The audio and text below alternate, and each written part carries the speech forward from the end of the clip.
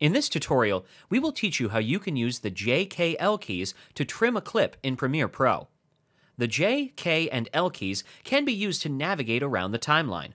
For example, the L key can be used to play forwards, the K key can be used to pause, and the J key can be used to move backwards in the timeline.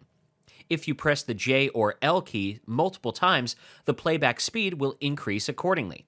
Okay, so now that we have a basic understanding of how the J, K, and L keys can be used to navigate through the timeline, let's see how these keys can be used to trim a clip. If we move the cursor towards the edge of this clip here, you'll notice that the cursor icon changes. If you double-click over here, you will notice that in the program sequence, a sort of a mini trim panel is activated. Now if we press the J key, the selected clip will play backwards. And if we pause the clip by pressing K, you will notice that we have trimmed the end of this clip.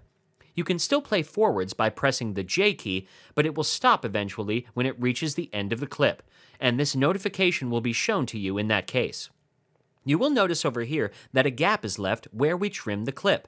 That's because in this case, we're using the red mode trimming tool.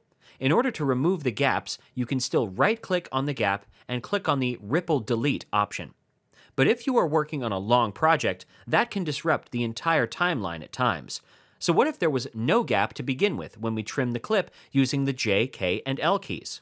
For that, if we press the Control key while moving the cursor to the start of the second clip here, you will notice that the yellow mode handle is activated now. Now if we use the L key to move the clip forwards, and over here, right about at the 3rd second, this is where we want the clip to start.